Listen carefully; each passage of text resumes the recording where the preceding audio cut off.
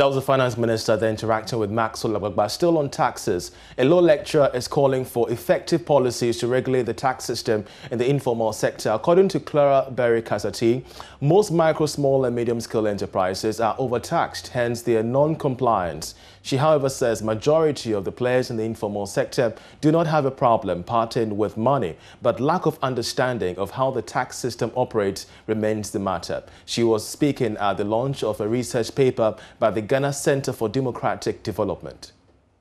The Ghana Center for Democratic Development, in collaboration with the GIG, has unveiled findings from a survey on micro, small and medium enterprises to understand and document the experiences of MSMEs in accessing justice and public services.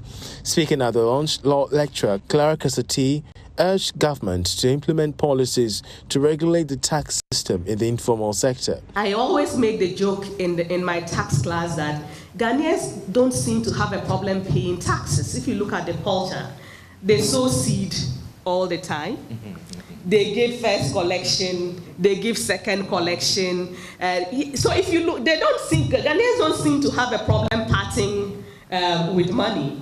So that if they understood the tax structure well and believed that it was fair, I believe that they would be good corporate citizens. I think we all agree that we need to tailor the policies. One, of course, the size of the businesses, and that certainly, as is evident from the findings, to the gender.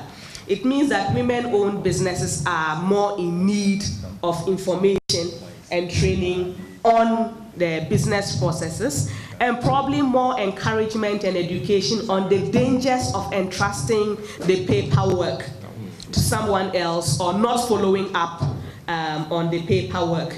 The research paper, dubbed Access to Justice and Public Services, Experiences of MSMEs in Ghana, was authored by Mavis Zupek-Domi and Daniel Ama-Ato. According to Mavis, MSMEs in Ghana do not grow, hence the need for the findings to be taken seriously. These findings are very telling and as well as timely because of the budget and reading the budget as well as the after policy guide, trade guide. So it's timely for policymakers as well as local assemblies to look into. And the worrying part of it is the fact that MSMEs are not growing. So that means we have to look into that. And when you look at some of their challenges, they mentioned capital as well. And when you look at what do they want government to do, they are very much particular about reduction in interest on loans and also capacity building around management of businesses and financial management. So that tells you, that easily tells you why MSMEs are not growing. And it would be good to look into this.